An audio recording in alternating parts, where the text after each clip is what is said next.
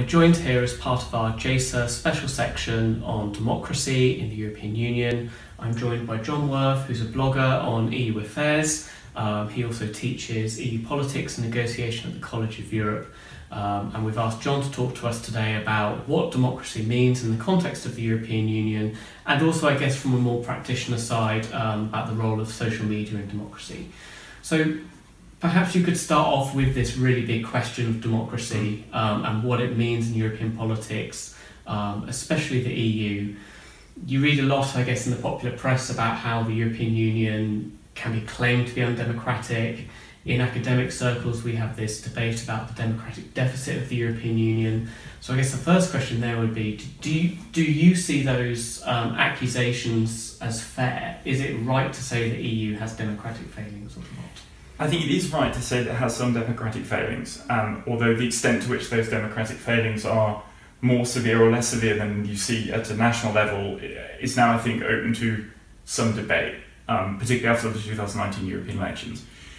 Across a bunch of different European Union member states, most notably Germany, where I live, there was a considerable turnout increase, meaning that actually European elections have now got an equivalent turnout to the same sort of level as land, so state elections in Germany.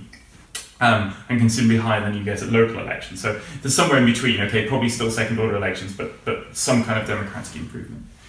When you also compare it also to the country of my birth, the UK, and you look at some of the democratic deficiencies which have become clear during the Brexit situation, the fact that Boris Johnson has, at the time of speaking, a majority of -45 in the British House of Commons, but has not been subjected to any vote in the House of Commons. It would be unforeseeable that you'd have Ursula von der Leyen as a Commission President who did not have the support of at least a working majority in the European Parliament for her nomination. There's something that has always intrigued me, which is a slightly different question, which is this basic thing of, do elections force political change? So in a certain way we have elections, we have the rule of law, we have majorities that work or may not work, but I still think there's this essential problem that if I vote left, am I going to get a European Union that goes left? If I vote right, am I going to get a European Union that goes right? Am I going to be able to judge, hang on a minute, I'm not really very happy with the way Jean-Claude Juncker has been Commission President over the last 5 years, I'm going to vote left this time, so therefore I'm going to get a lefty European Commission President now. That type of basic understanding of kind of how my vote will affect what happens at the European Union level, that has largely been lacking due to a lack of full Europe-wide political debate, and of course, bearing in mind the complexities of European Union politics, the need of at least 2 and often 3 political parties in the European Union in order to manage to get an agreement in order to make anything done, essentially. And so that's why I found the European election campaign that I looked at most closely in Germany to be rather stodgy, kind of like, we're all pro-Europeans. Well, yeah, like, what sort of Europe do you want here? Well, we're all pro-EU because, well, the Alternative for Deutschland, they're the Eurosceptics, they're the antis. And so that often means that you don't have an election which is kind of full of proper political controversy, because it's kind of pro-Europeans versus the kind of populist Eurosceptics, which is partly why those elections feel not very vibrant, if you like, in comparison to a general election. So there are democratic deficiencies, but they're kind of different than some of the democratic deficiencies we have at a national level. There's obviously this thing that kind of nags at me, and if I were to be able to give you an answer, we wouldn't be talking about these things, I suppose, which is the extent to which, what about the kind of the Colin Crouch kind of direction of sort of post-democracy, i.e. what happens when political parties are hollowed out shells? Is our representative democracy overall healthy or not? And then there's obviously the question of whether what the European Union does that kind of give a framework for democratic accountability, or is it itself being it above and beyond member states is what's actually limiting member states' room for manoeuvre at the national level? And it's a bit of both of those, ultimately. So this idea that the European Union is just necessarily has a democratic problem, I don't really agree with that altogether, but there are certain democratic deficiencies in areas for greater improvement, which I think that we could see. And then the picture from 2019 is a mixed one. Turned out it's up. More interest in European elections perhaps than ever before, but then we had afterwards the nomination of Ursula von der Leyen coming out of nowhere, the Spitzenkandidat process being put in question, and the extent to which actually was there a proper Europe-wide debate before the European elections? Not so much. So it's a mixed scorecard, if you like. You made a couple of comparisons there. So you talked about the EU versus what was going on in Germany and the Land elections, and you also sort of mentioned the UK as well.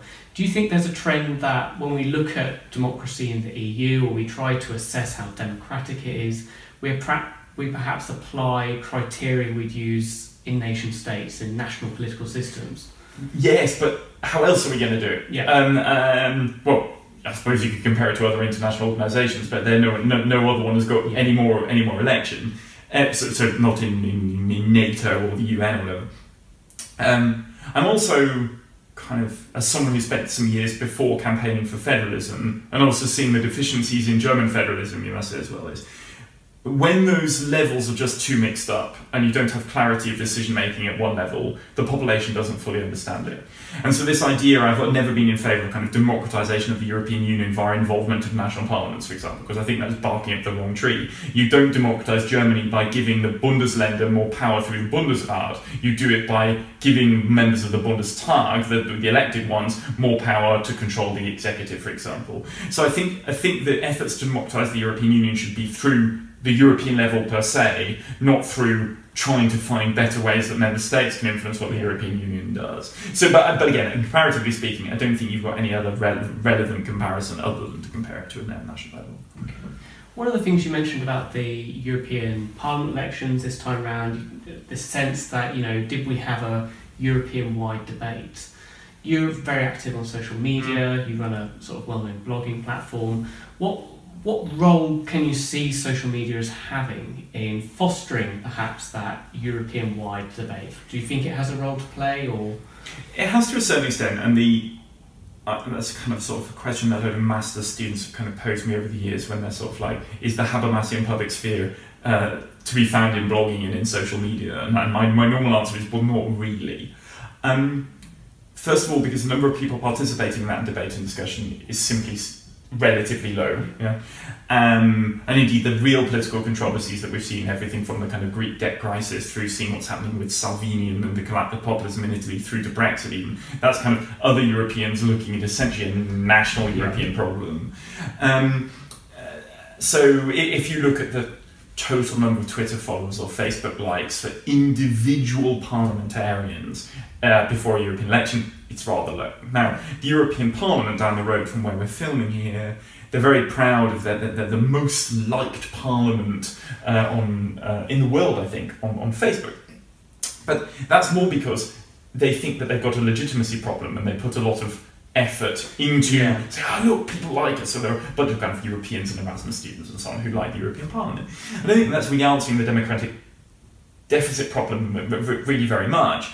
Like, the German Bundestag as an institution doesn't even have a Facebook page because it doesn't even feel it's got a legitimacy problem now. Individual Bundestag members have, right? So part of me is a bit annoyed by the European Union that wants to sort of communicate, we are the European Union and we're good and you ought to like us. Whereas actually to have a real democratic debate, it's like these are the controversies that there should be around what's going on in Brussels. And you should be able to criticise what Brussels is doing, but at the same time still wanting it to exist. So, for example, this morning before we started this filming, is Ursula von der Leyen, the Commission President nominee, has announced her team, and some of those nominees are of questionable quality or questionable political background, and some of the way the portfolio has been allocated is rather unusual. And so therefore I feel it's perfectly fine that we should be able to be criticising that.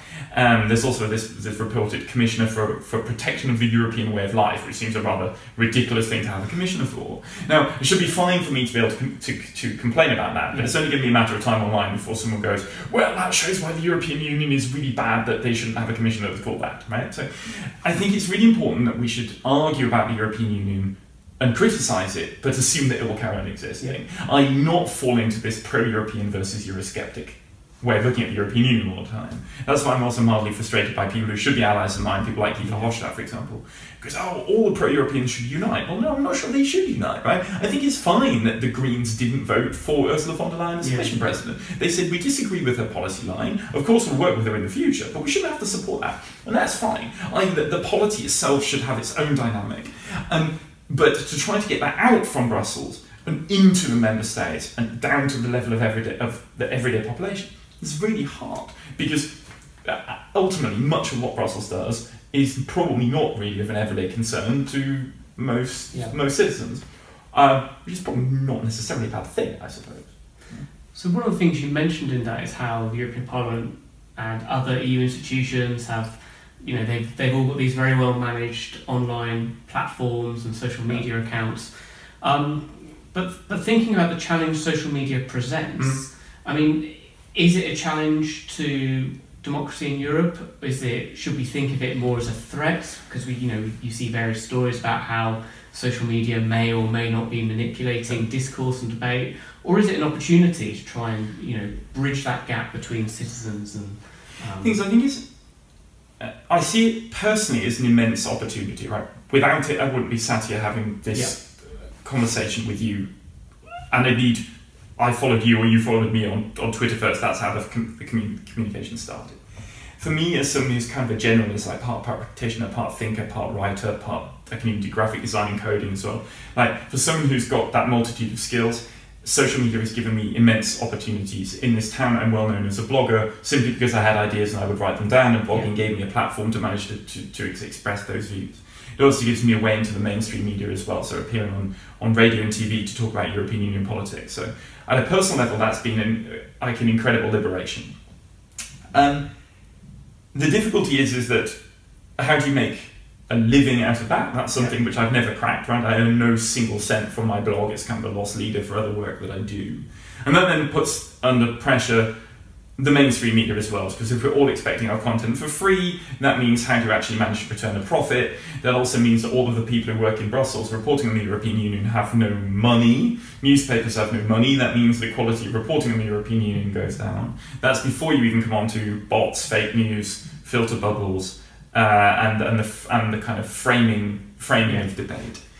And there I've got major concerns. The extent to which our attention spans are limited.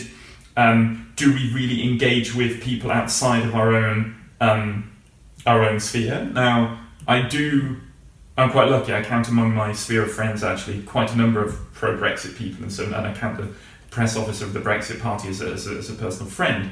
But we are never going to. We kind of find there's no point engaging with each other online because it just turns into a trolling fest. Like, what's the point? And so that I find frustrating, and somehow that way of sort of looking at politics, the sort of throwing an idea out so as to just use up every person's time, right?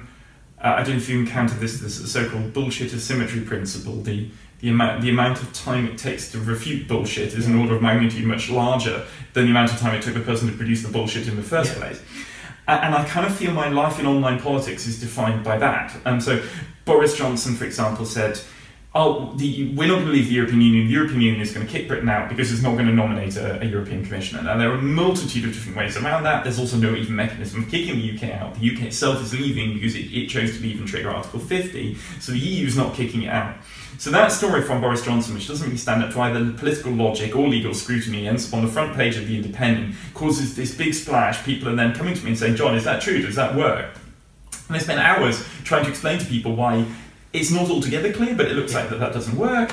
And then after that, I'm absolutely shattered. I'm not paid for helping people out to try to respond to that.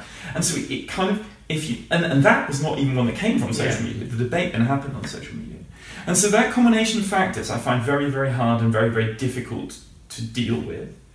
Ultimately, what it's got to come down to, and the good ones, the genuinely good ones, and you know the good ones when you see them, are the type of politicians who their online presence is very consistent with how they behave offline, that they take clear standpoints, that they can communicate those in a simple and digestible manner. They're willing to acknowledge when they're wrong because we can't be right all the time. And some of those, at least, therefore, are ones who command reasonably large audiences online. For example, Margrethe Vestager, now to be nominated as Vice President of the European Commission, she's always been like that. She's very fair in the way that she communicates about the European Union, acknowledges the limits of it, talks in a normal language that people can understand. And so you take those kind of approaches, I think that's fine. Most of the people, and that's a kind of another concern, because I've done plenty of consultancy over the years about the online presence of MEPs and regional politicians in Germany.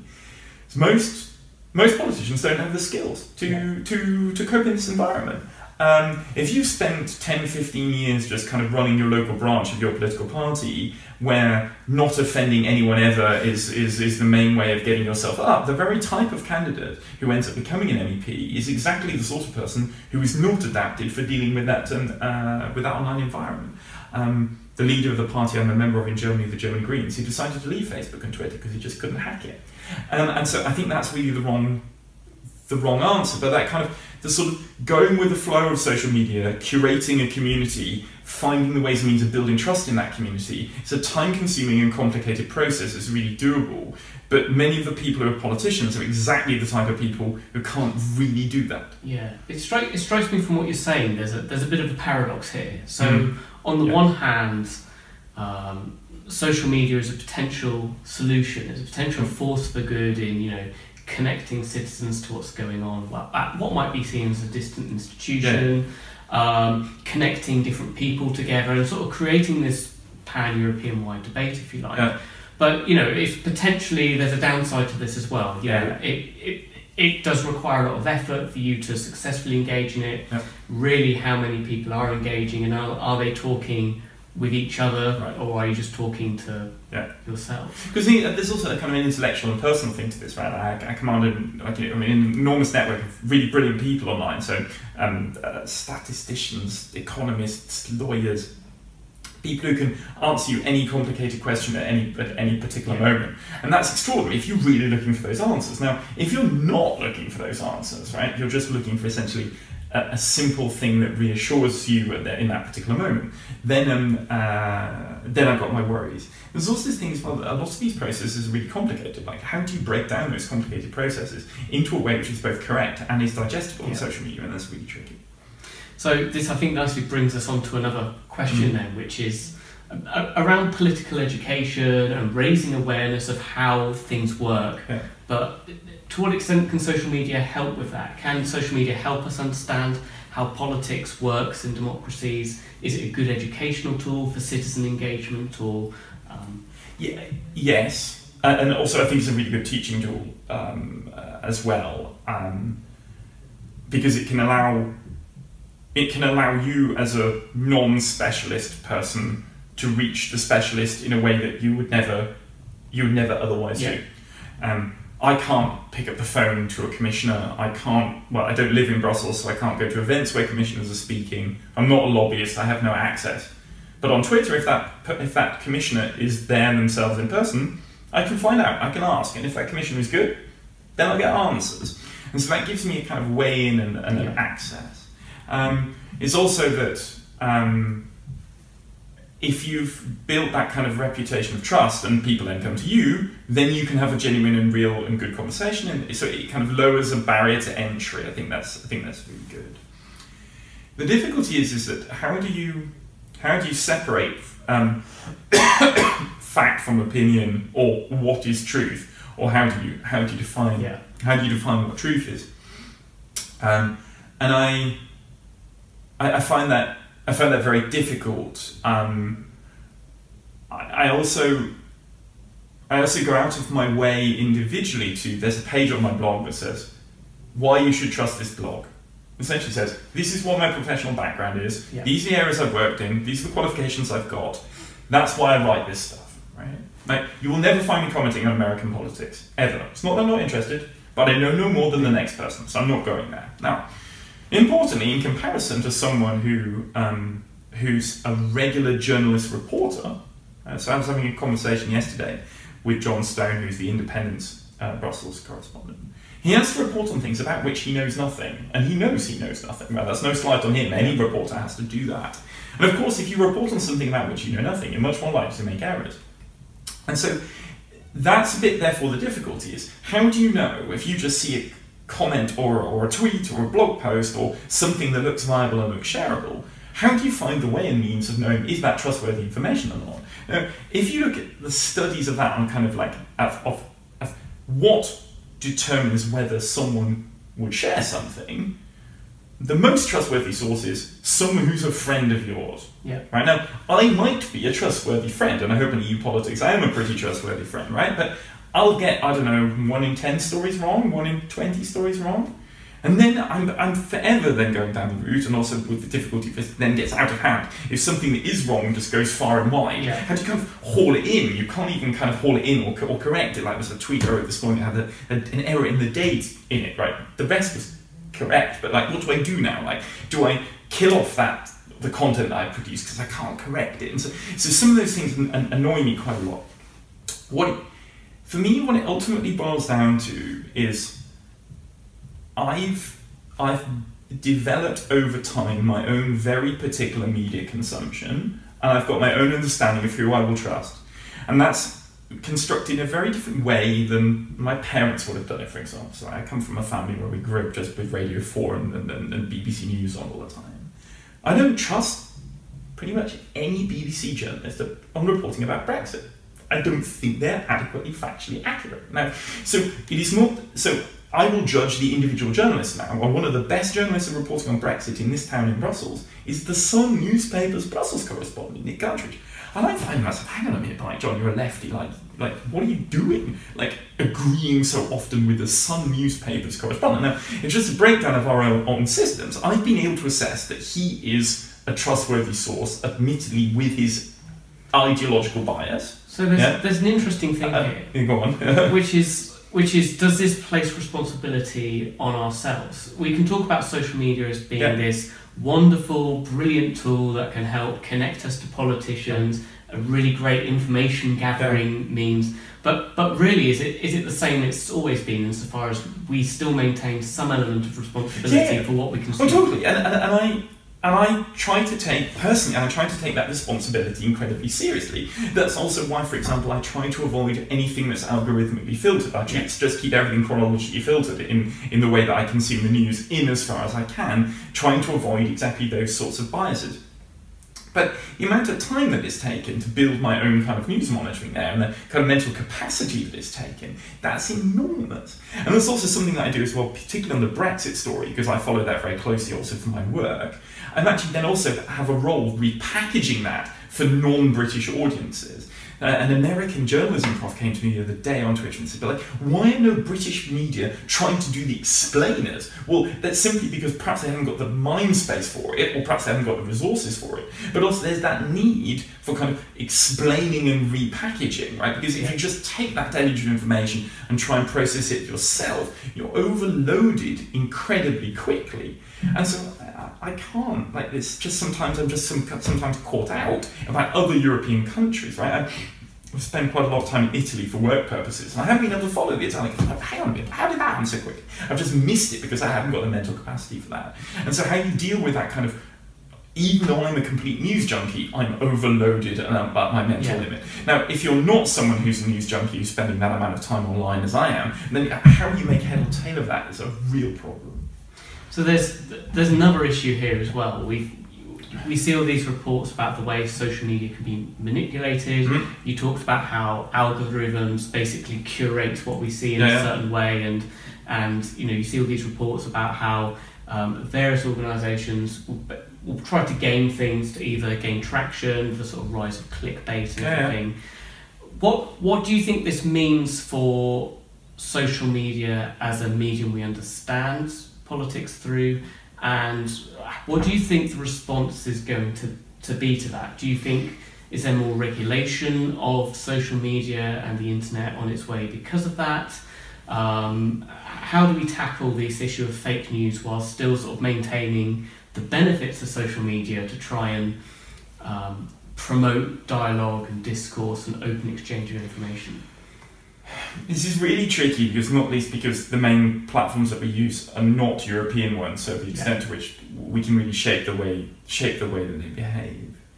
One thing that I would like is, or two things I would like. First is an algorithmic default. So this is a Facebook point. Is there's a little button next to a status on Facebook that says, I want to see less of this. Right? Not all users use it, but there's a little tick, so I want to see less of this. But what does that mean? Right? What's the impact? Is I want to see less of this type of content, less from that person, less photos or videos or whatever it was that I clicked on it.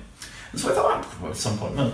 I'd like to set it back to how it was. Like, set it back. Maybe that friend that was annoying me 2 years ago, I want to hear something from them now. Like, give me the default. There is no default, right? You can't set it back. Like, whatever I did 2 years ago, and whatever change that made to my Facebook experience, I can't revert it, right? So having a give me back to the default algorithm would be a basic one. Second, you've got to do something about the business models. I would pay to use Twitter. Right? Now, there used to be a very interesting independent Twitter app called Tweetbot that I liked very much, but Twitter made no money out of anyone who used Tweetbot. So they restricted the data that Tweetbot could get to render that third-party app unusable.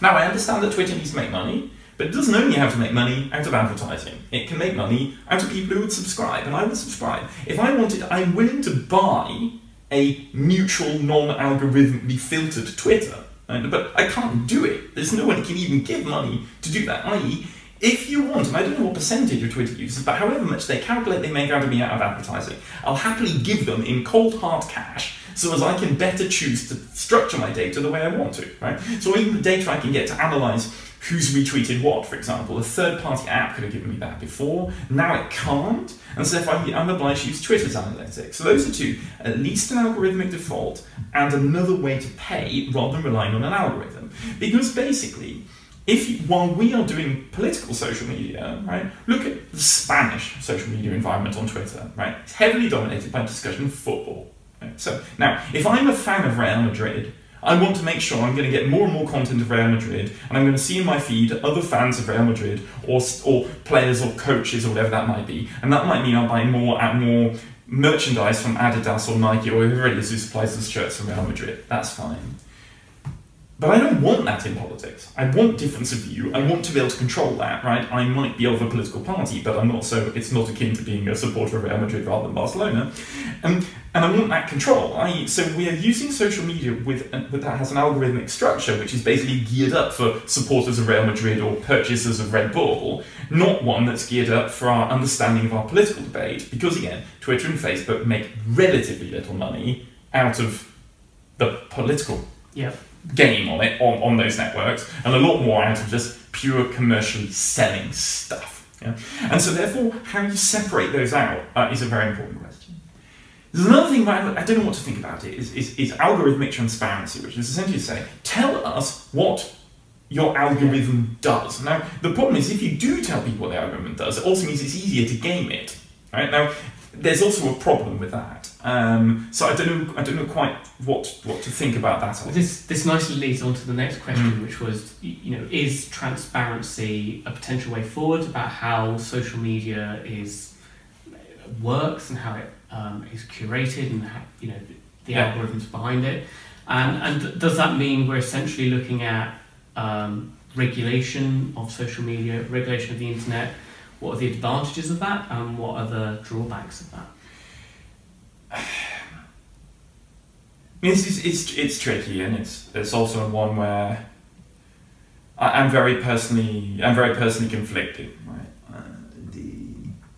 Or even where politicians should even step in to regulate that. The biggest thing I've ever done in my career ever was nothing to do with the EU. It was called the Atheist Bus Campaign, but there's probably no God. Now stop really enjoy your life on the side of London buses. We didn't have the same on the side of Berlin buses or Rome buses, because there was political control over advertising in those countries, and there wasn't in the UK, and that's why our campaign ran. And so I'm very grateful that we, as atheists, had a role in the public debate and could use freedom of speech in order to manage to have our say. And so therefore, a state, I have my worries about I would only want the state to step in to limit what we can say in only the most extreme circumstances. I think then there is a responsibility on the platform owners to make sure that they can set their rules of what they do or do not think is acceptable. They also need to have robust systems of making sure that fake content is removed. But the difficulty then is, again, it still comes back to a business point. So you think you can make inciting hate is not allowed on Twitter, but Donald Trump incites hate on Twitter. Is Twitter going to close down Donald Trump's account? Never. because it makes money out of that, because it gets so many clicks and anger and retweets, and people spend time on Twitter who put their eyeballs on advertising. So there's a clear inconsistency there, but conversely, if you try and regulate that through the courts, or you regulate that through political regulation, that worries me as well. And so I find that an inadequate solution. I think that algorithms to help users identify fakes are extremely useful, for example. So some United States universities have developed kind of, is that a bot algorithms? So a more generalized use of technology like that, I think, would largely help. There's also the big problem that there's a gender and ethnic bias in all of this, in the algorithms, we know, but also in terms of users, right? I'm a guy, I get much less on Twitter than women do. Yeah. Can you regulate that? Well, again, then I'm worried about the state regulating that, the platforms themselves could potentially regulate that. Or alternatively, you look at finding some other alternative to Twitter or Facebook. You make your own self or community regulated system, or some trust-based rating system. I don't know, like the way that TripAdvisor rates hotels or something. But again, even those can end up being gamed. So those are some of the headaches I have. There was a tool also that was doing the rounds of like trying to analyze what is the gender balance of your Twitter followers. Now, although I have also, I don't always respect it, but I generally have a rule to try to be civilized, although sometimes tough on Twitter, and to not swear, and I hope I'm being as inclusive as I can, and I'm definitely not bullying people. It turns out that 70% of the people I engage with on Twitter are men, right? And 60-something% of the people I follow are men. But how did that happen, right? Like I've ended up with a bias without me even being aware that I had it. And so there's a whole bunch of complicated matters there. So again, it comes back to, I think this kind of repeats itself across all of my activity in social media, is what can I do myself and start with that to try to act as an example to others, i.e., do my own best to make sure I'm aware of my biases, to make sure I reduce the impact of algorithms, to make sure I treat others the way I would like to be treated by them, try to make it clear who I'm working for, where I am, why I'm saying what I'm saying, to try to make sure I don't go off my topics and end up tweeting about other stuff which would therefore I'm more likely to make errors, to apologise if I make errors, those kind of things, to at least try to set an example, because that's at least the bit I can control. So a rather inadequate answer, but that's the least I can. Well, I think it comes back to this issue we were talking about earlier about essentially self-regulating, or self-managing what you look at, not only in terms of what you choose to engage with, but also how you choose to engage with them. I wonder if we can talk a bit about the EU's use, or the EU institutions' use of social media. So, and how Twitter and other social media platforms can sometimes be used as a form of diplomacy now. So, Donald Trump, I guess, is the perfect example, essentially foreign policy by Twitter. Donald Tusk, for example, is being picked up on his use of Instagram, for example. What are your views on this? Is social media being used in this way a positive thing, a negative thing? What are your views? Depends on the individual politician, right?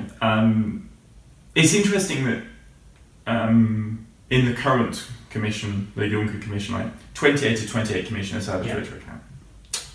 You won't find 28 out of 28 ministers, I think, in any national government that do.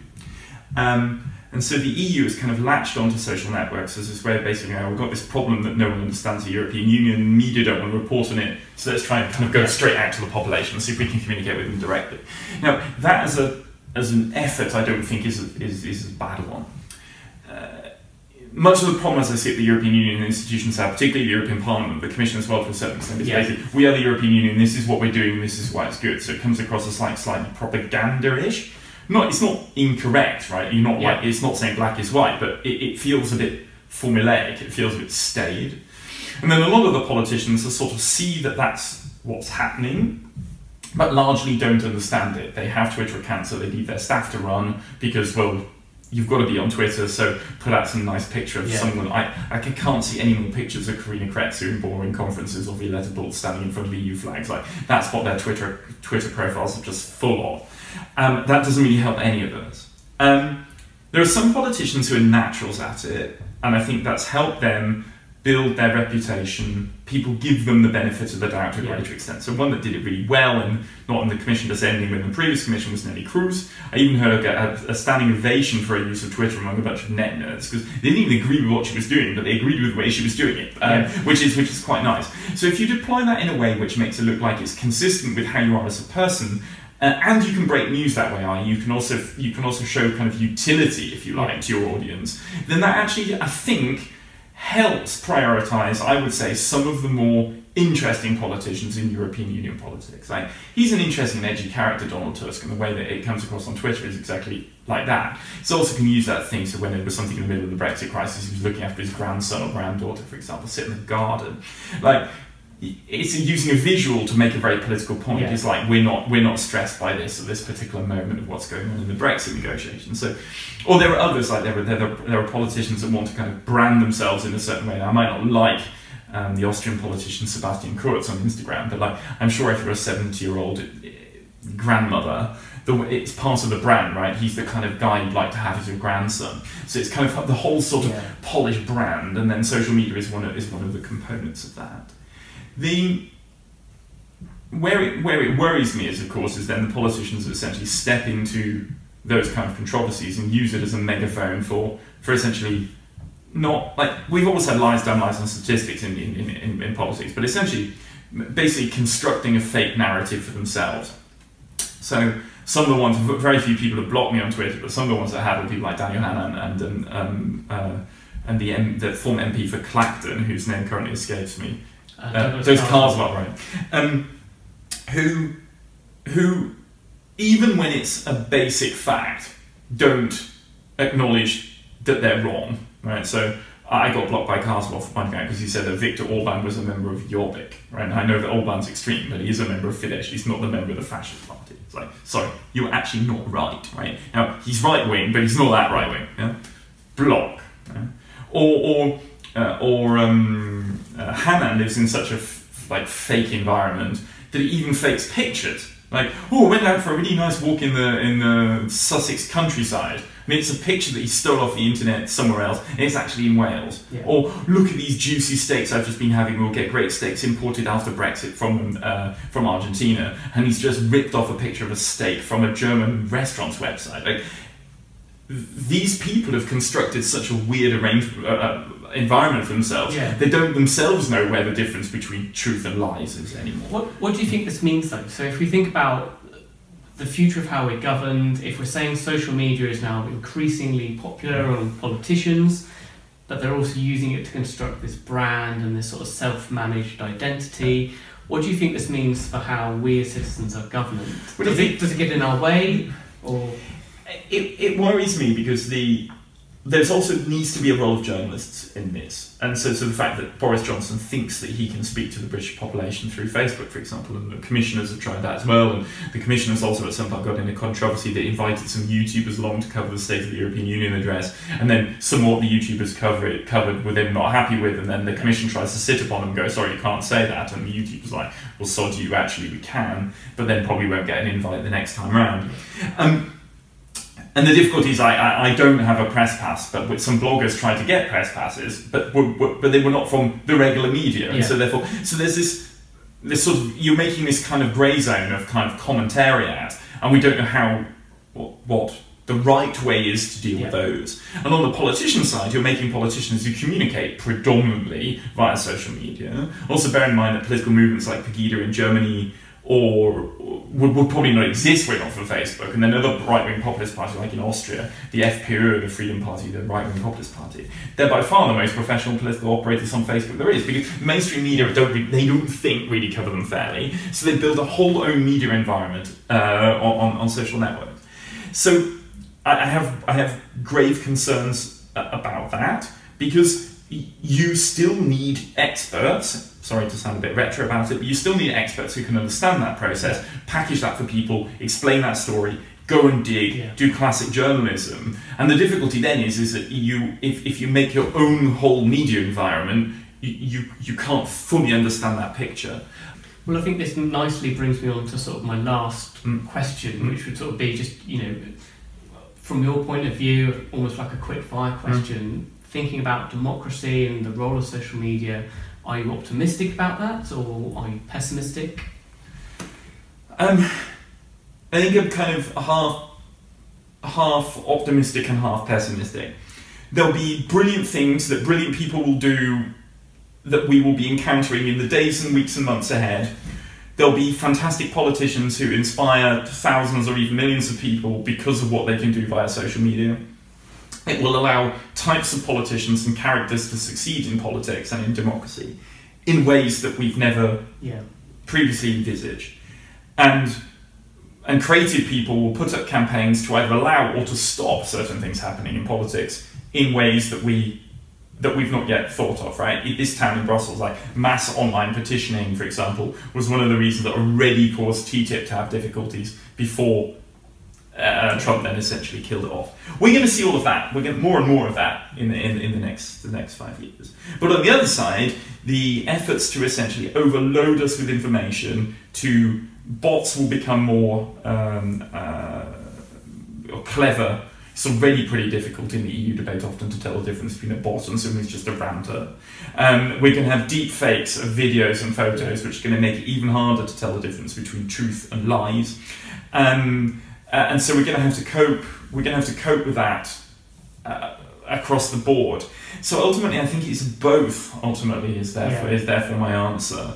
And what we definitely can't turn the clock back. We can't remove the influence of these tools on our politics. And it's also, we've got to be conscious of one final point maybe is that there are power structures inherent in these networks. I'm lucky, I'm sat here now and have 49,000 followers on Twitter. Why? Not because I'm any good, but because I was early. Right? Now, when the new technology comes along, it's as if everyone throws the cards up in the air, and then they steadily come down again, and then you cement a kind of a power structure. And that worries me as well, because if that power structure is geared up in a way where the people are holding the power are not the ones that I would like to be holding the power, that has some inherent problems within it too. Anyway, but yeah, I can't. It's got to be both positive and negative. It's going to be the impact it's going to have on our democracy. Okay, well, John Worth, thank you very much for talking to us. Thank you very much.